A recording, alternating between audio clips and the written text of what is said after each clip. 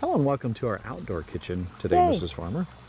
You know what? It was so nice today. Finally is nice. So nice today. And I thought, you know what? Why don't we bring everything outside? Now, the lighting's not perfect, but you know, we have been all around this world. We have. And there are many places that we've looked at and think, it'd be nice to live here. But they don't have seasons. That's right. The tropical areas, who could stand having one season? I like seasons. That's why we're in Kentucky, and that's why we'll always stay here.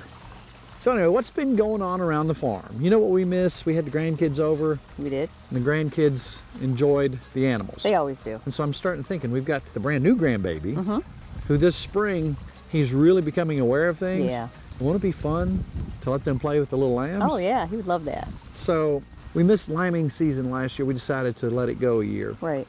So we started talking about the lambing season. And we started thinking about bringing a ram in. So we started thinking about renting a ram. You can right. rent a ram. Yes, you can. It's possible. So we decided to reach out, and we found somebody who brought us in. He looks more like an African lion He than a does. ram. He is something else. He's so almost, he's as big as Milton. he is huge. He's huge. He's over 300 pounds. I know maybe. he's big. He's big. And he's kind of, I don't know if I'd want to go in there and turn my back on him. He makes me nervous. You know, they'll butt you. Yeah, So be careful. I will. I'm staying out of the fence. So anyhow, let's talk about renting a ram and having some lambs. That's right. It goes hand in hand, ma'am. How about that?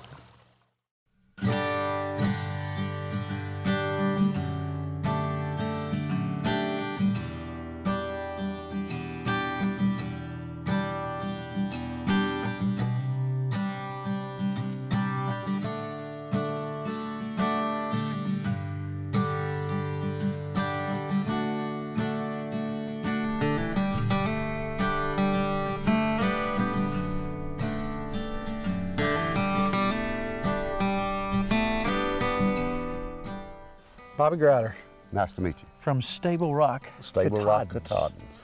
Now, I needed to rent a ram. Uh-huh. And we talked on the phone. You said, hey, I think I can hook you up. Then you brought this majestic creature in. If he had big horns on him, he looked like something that lived in the mountains. Right, right. What's his name? His name is High Country. High Country. Yeah. So just the basic principle of this whole thing is, he's a good-looking specimen. He is. You say my ewes are good-looking Your specimen? ewes are good. So what's that mean? What am I hoping for? I think you'll have a good lamb crop come next April or so.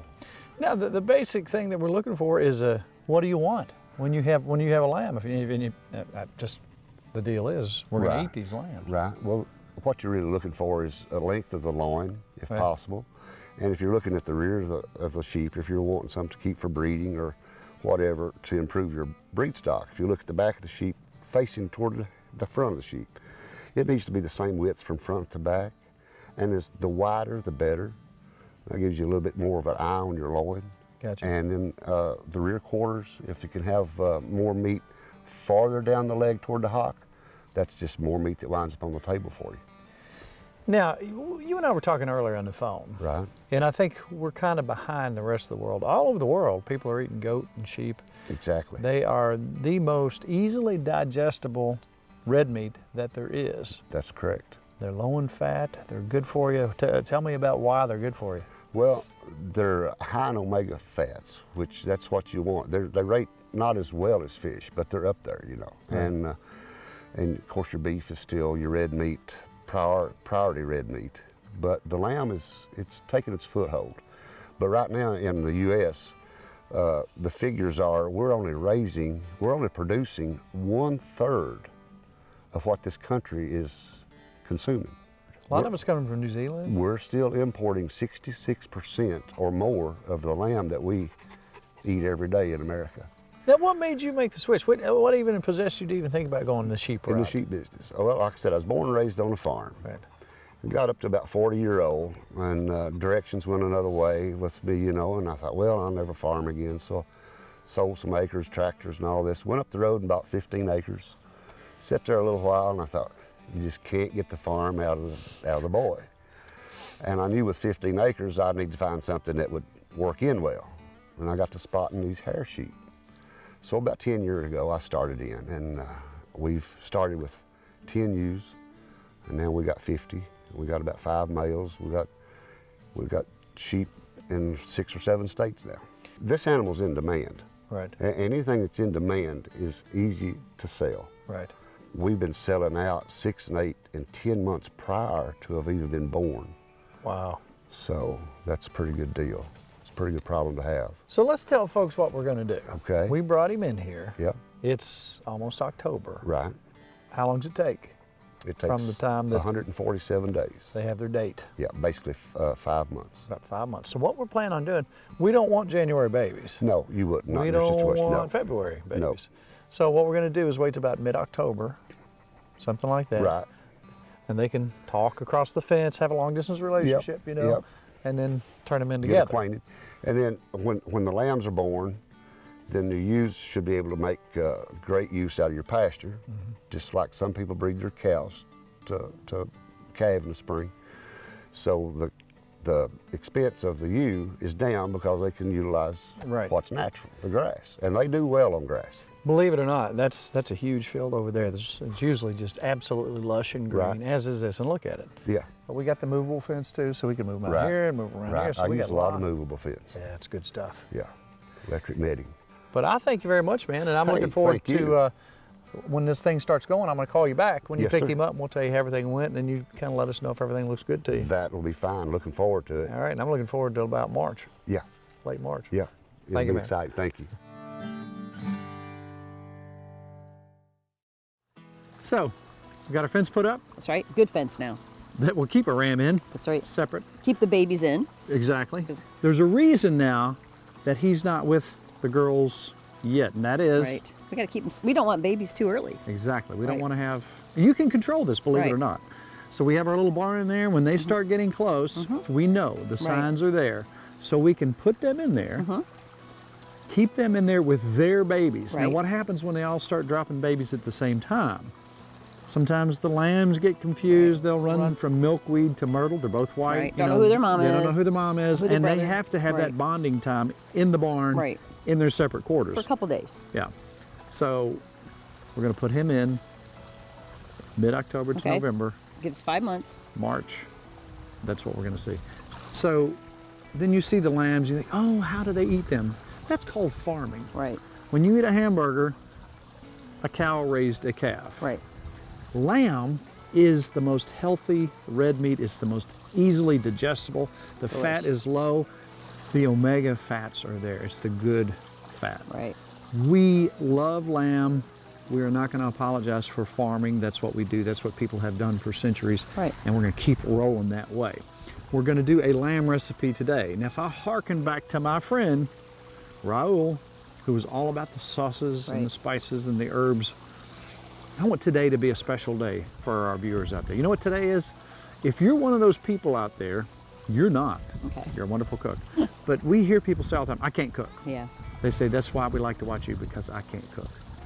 Yes, you can. Let today be the day that you get up and you're inspired to do your own thing. Right. What if you fail? The most spectacular failures are the best way to learn, because you That's right. remember that. If you do something really bad, Right. if you burn something, if you mess something up, you're going to remember that. That's the best thing you can do. If you're afraid to fail, don't worry about it. Fail. Learn from that. Right? That's right. I agree. So get up. Let's cook. What do you think, Ms. Farmer? I'm starving, yes. All right. Now, what are we going to do? Let's talk about Raul.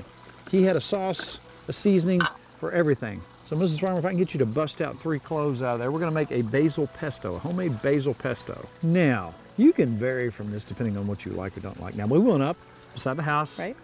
where you bought your old antique racks. love my little rack. And you just, we put our spices right there. We're going to start with our basil. We're going to drop that in here. 3/4 cup of basil. And we're going to put a little bit of rosemary in here. A tablespoon or 2 of rosemary. Now this is good for lamb. This is good for chicken. If you want to make a what they call a margarita pizza, Yeah. this is perfect for a pizza sauce. Oh man, Yum. it's making me hungry. Smells Look good. at that pizza oven sitting over there. You know, we haven't done anything with that. And I'm going to take a little bit of spinach, just for a filler. Then we're just going to take some mixed nuts. A lot of people use pine nuts. I'm going to use just a little bit of hazelnut and some pistachios, pecan, maybe some almonds. I'm also going to come in with some cheese. So if you look at your store-bought basil pesto, what are you going to find? You're going to find milk products. You're going to say, okay, why is that in the basil pesto? Because it's your cheese. Yeah. We're going to drop in garlic cloves along with our cheese. And as we get this mixed up a little bit better, chop up the dry stuff first. I'm going to put a little dry oregano because our oregano was pretty much done. Let's go ahead and start chopping that up. Mix up your dry ingredients, the nuts and the cheese, and then we're going to put the olive oil in it.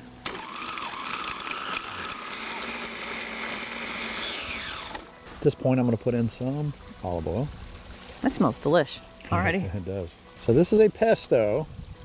We've done this before, but not exactly this recipe. And you can change this around to your liking. Now you can come back if you want a little salt in there. And put a little pepper if you'd like. I already tasted it. It's pretty good. I could eat that. Amazing. Let me smell that, Ms. Farmer. I think it's pretty amazing. Oh, that's beautiful. Oh, wow. Now, think about if you're not growing your own herbs and spices. It's so easy. In the spring, Oh, yeah. go to Lowe's, wherever you want to buy your stuff, go to your local garden shop, whatever. Grab you some, put them outdoors, and boom, you're ready to go. That's right. All year long, they just keep on giving. There's also indoor growers that I'm looking at. They have the waterers and they have the UV lights that you can have basil, tomatoes year round. That'd be nice. I'm looking at those. It's nice. All right, so here, oh man, do you smell that? I do smell it. It's ready. That's a beautiful thing. You can use that on chicken. You can use that on fish. You can use on whatever you want. Again, spread that on a pizza, put your little cheese on there, boom, Yeah. you're done. All right, now let's bring the French cut rack of lamb over here. We'll scoot this stuff forward. You know what this reminds me of? Sergio, the stinky farm dog. Oh. He would love when we had lamb. He'd He smell did. us grilling and he'd come up and just look at us because these French cut rack of lambs come with a handle. That's right. And when we got done, there was nothing but fat on it. We would hold it down and Sergio would chew on it. You'd hold it for like all day with him. He loved it. Yes, he did. Okay, so this is very simple. And you're cutting off your own individual little slices here with a handle. Now look at that. A beautiful cut of That's meat beautiful. right there. Now, as sheep and lamb get more and more popular, and more people find out the health benefits and how good this is, they're going to want to try it. This is the perfect entry-level recipe. It's so easy, Yes, it so is. delicious, and so good for you. We need our protein, and this is a good way to get it. You know, anytime we've had people over that haven't tried lamb, if you make this, Good point. they always love it. They're like, Have we ever had anybody that didn't say, please get me another one and another one? Right. Do you remember the time the kids were here and they weren't so sure if they liked it or not, and they ate 80? We had 8, yeah. 80. 80 of these. They just told you that so you'd make it so they could eat it all. I think they did. They were tricking me. That's right. And it turns out, when you ask the kids what one of their favorite recipes is either leg of lamb or shank, which we do as an individual Christmas dinner. They want that It's every an year. individual portion that's really, really good. So that's another good entry-level lamb recipe. Look at that. Now, why are we doing 2 racks? Because Kelly hasn't had lunch yet. She's hungry too. She's going to eat one and we'll eat the other one. Wow.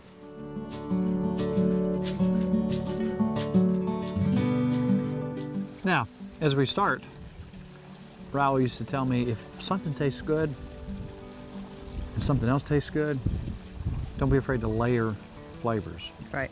And so that's what I did. This is the recipe that I've used. You know what? Who's going to be mad? I didn't give him our recipe. But you remember Michael and Sherry came over and That's right. Sherry never had lamb? She was afraid to even try it. She was afraid to try it. They both loved it. She did love it, didn't she? So I'm going to start out with the Cavenders. Now you can buy basil pesto. It's absolutely wonderful. But when it's fresh, You can't beat this. it's absolutely out of control. You can't imagine the difference when it's fresh. So this is what you want them to look like. You don't want to glom it up. You don't want to, mess your grill up completely. But that's what they're going to look like.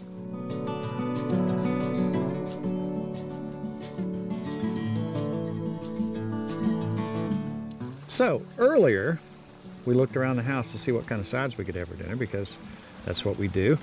This is probably an unusual show in the fact that we don't really put a whole lot of planning into our show per se because we are just living life and we like to try different foods. Right. If we go to a restaurant and we find something we like by chance, we'll try to recreate that at home. We started talking about rams and lambs and right. sheep. And so we started thinking about a French cut rack, picked one Had up, to have it. and that's where we're at today. Looked around the house for sides. What did we find? Spaghetti squash. A spaghetti squash in Mac's bag. That's right. So tell us how you prepare that, Mrs. Farmer. Well, actually, you want to bake it. So I went inside, we cut that in half, and I've cleaned it out, got all the seeds out and all the stuff inside, almost like a pumpkin. And then we put olive oil on it, a little bit of salt and pepper, and I flipped them over, threw them in a pan, actually, and put them in the oven at 425 for about 35, 40 minutes. Then we're gonna let it set a while. Yeah. Now what happens when you scoop that out, it's very stringy, and a lot of people use this as a substitute for spaghetti. And it tastes good. Last night we had some of that. We It was did. really, really good. So let's get the rest of this rack of lamb seasoned and ready to go, Mrs. Farmer, because I'm ready to grill. Yay. Who doesn't like butter on broccoli? Love it. But let's take it one step further and make it even better. What are you gonna do, Mrs. Farmer? All right, we're gonna take the broccoli, we're gonna dip it. I'm gonna put a few at a time in here. And then you have some seasoned breadcrumbs that you're dipping them in. And then you're gonna take a little salt and pepper and cheese on top, right? We're gonna bake these in the oven for how long you think? I would say 168 hours. Okay, that's a long time. That's a good idea. I'd say 20 minutes. All right, maybe on 350. less. Let's see what we get. It depends on how crunchy you want them. Get them cooked up a little bit. You know, we do this with oil sometimes, just oil and salt and pepper if you want Yeah. to go the healthy version. But we're going for tasty today. Butter's good.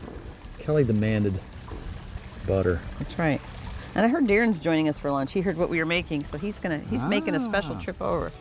It's funny when the word lamb is said around here, kids appear. They do. We Even, call them kids, they're all in their 30s. that's right.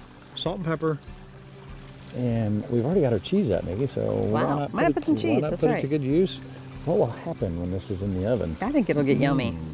You know, I would drizzle a little olive oil over the top too. Would you? Yes, wouldn't you? I see no absolute problem Let's with that roast at them up a all. little bit. Now, we already got our squash going. That's We right. popped that in the oven. We think about everything coming out at the same time. Next time we turn around, we're going to the grill. We're going to pop those on. When we know these are almost done, everything is going to come out together. We're going to take our spaghetti squash, our homemade marinara, which we've done before. If That's you want right. to take a look at that, TimFarmersCountryKitchen.com is where we have all our recipes, That's Mrs. right. Farmer. All right, let's pop that in and see what happens.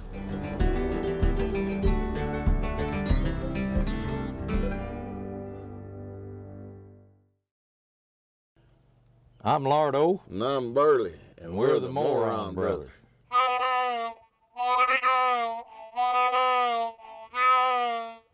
Got a frog in my throat.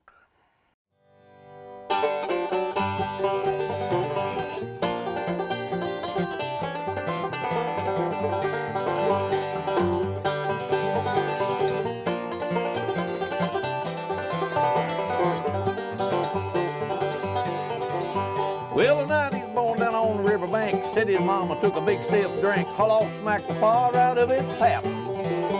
He could swim like a beaver before he could walk, chewing spitbacker before he could talk. Said he cut his first tooth on an old steel trap. Take some muddy river water to quench your thirst. He'll eat anything that won't eat him first. Walked on forward with a bow in his back. He's a lonesome critter when the cows call. River rat lets out a bud curdle and squall. I swear it'll make the hair stand up on your neck. His daddy was a riverboat gambler, just a passion too. His mom was an outcast Cherokee squaw and died. He was too. Raised in a cave by an old mama wildcat. Boy ain't got no name in him. Everybody calls him a river rat.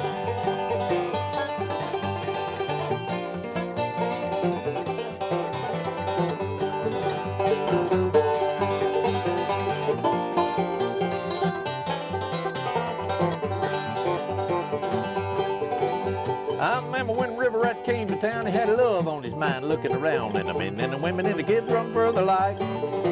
Except for Almina Bottoms, partial to him. Bless her heart, she was ugly as sin. Or out there on Main Street, River Rat made her his wife.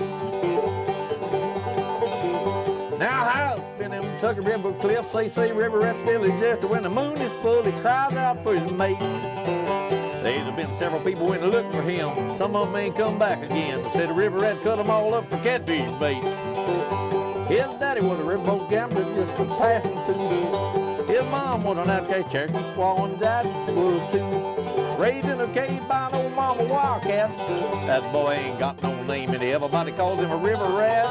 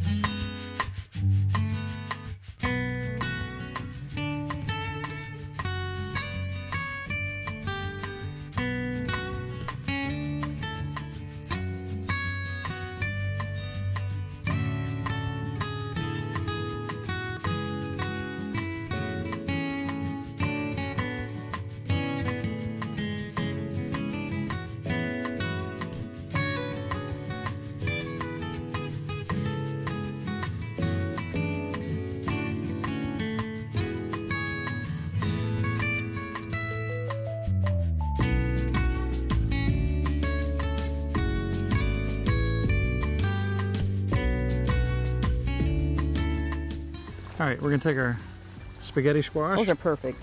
I'm sure most of you had that when you peel this back. We let it cool a little bit. Let That's it what makes it cool a go little bit. easier. Oh, so good. Look what you got. You got, it looks like noodles.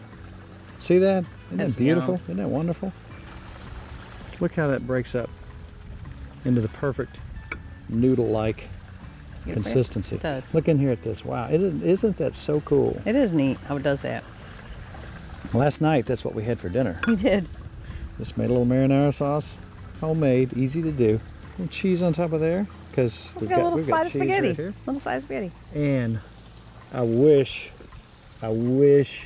really wish folks could smell what we got going on here. Oh, so good. Because it's absolutely beautiful, wonderful.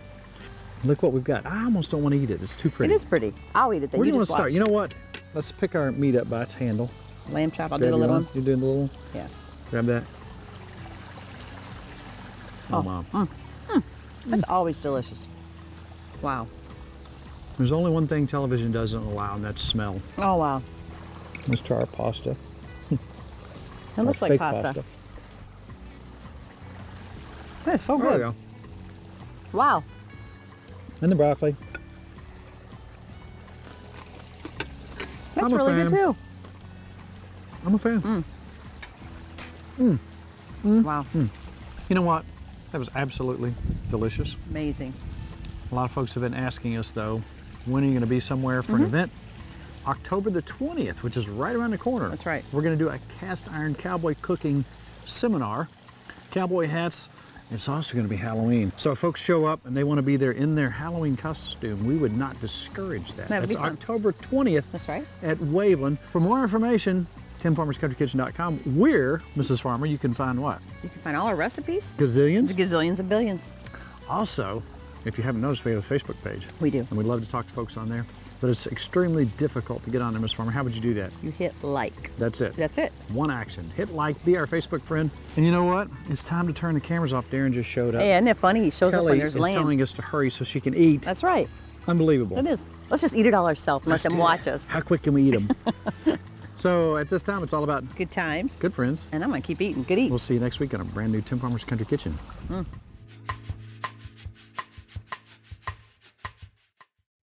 To order a cookbook, please call 502-319-0487 or email timfarmerck@gmail.com.